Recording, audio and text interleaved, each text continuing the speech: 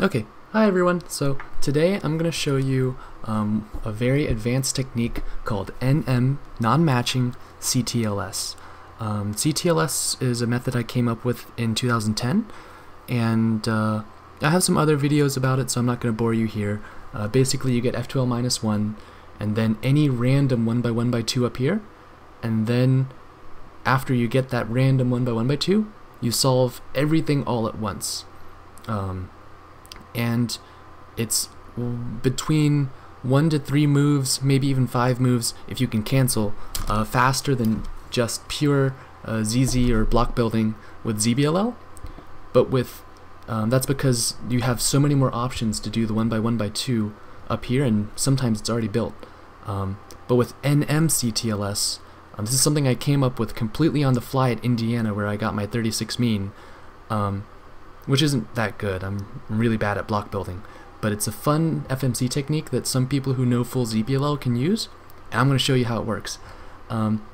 With NM-CTLS, instead of doing the 2 by 2, instead of doing the square, you can do any random block, and if you do 3 random, completely random 1 by 1 by 2s that are the easiest ones and the shortest moves to make, you can sometimes cancel a bunch of those moves with a ZBLL and then solve everything all at once after you get 3 random 1 by 1 by 2s.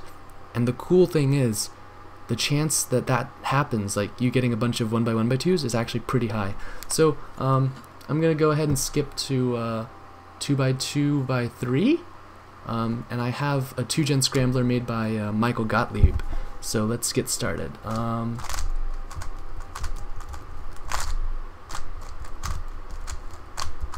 Michael Gottlieb is also known as QQref, and he's a really cool guy. If you can hang out with him at a competition, you totally should.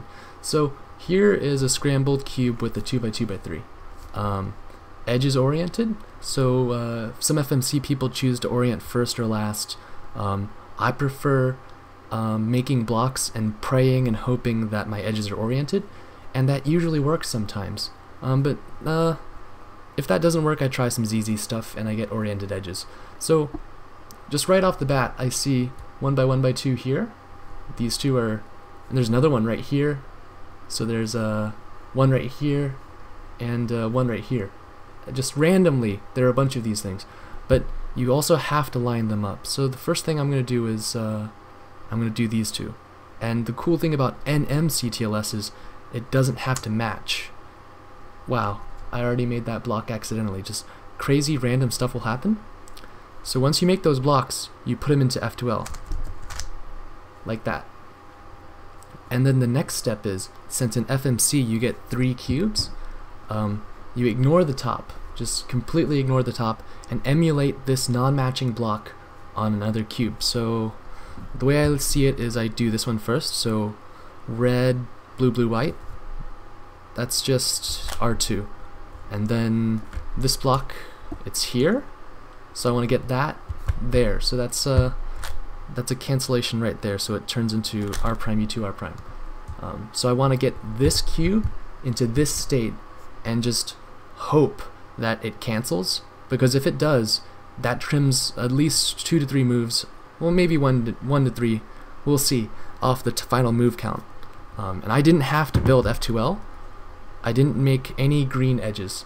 This is non-matching blocks.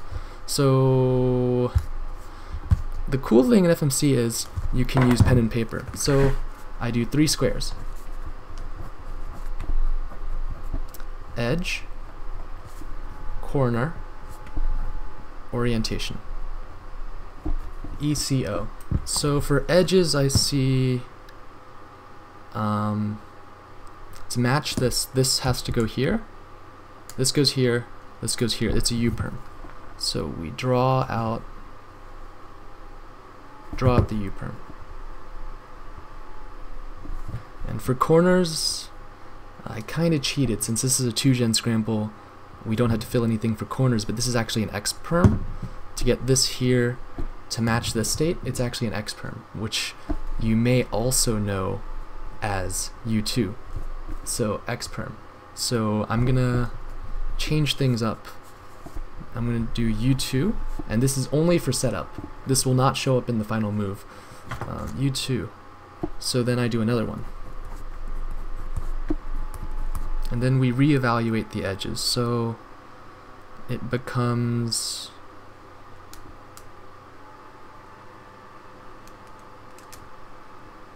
What? This edge goes here. That edge goes, okay. So it becomes this U-perm. Corners, since we did the U2, just for the setup, because you can always rotate in FMC and then write the correct notation. Corners is blank because we did the U2 from the X-perm, and this is what changes this into this. If you like math, it's basically like a transformation matrix that simplifies things. This is just set up.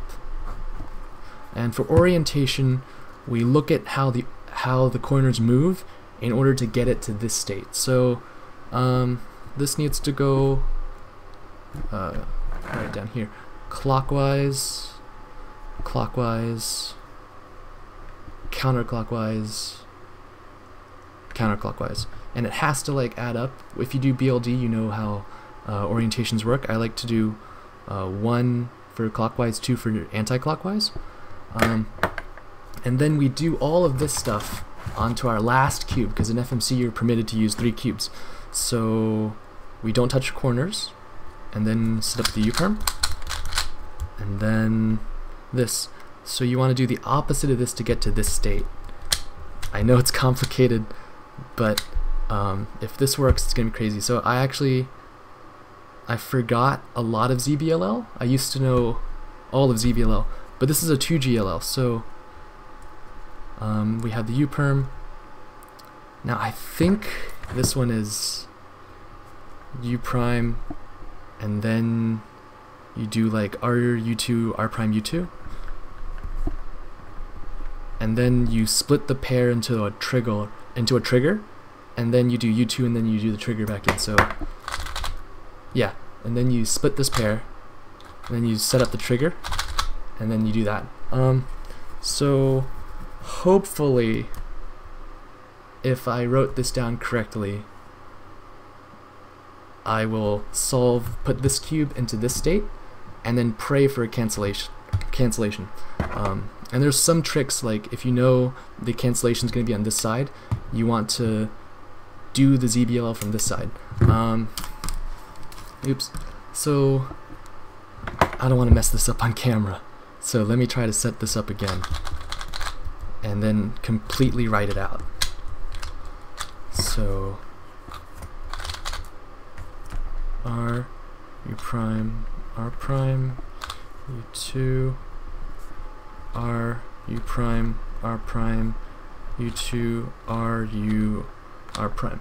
So I wrote out the ZBLL, and here we go. I hope I don't mess this up on camera. I think from this angle. So you see how the cube looked scrambled? We're gonna solve it hopefully. So okay, and then it canceled. We have a solved cube, and that is NM-CTLS. Thanks for watching, and I know this tutorial is probably going to help absolutely nobody because it's so abstract and so few people know these algs, but with just 2GLL your chances of getting an NM-CTLS are really high because those blocks are pretty common. So if this helps someone, then I've done my mission. I'll talk to you guys in the next video. Thanks.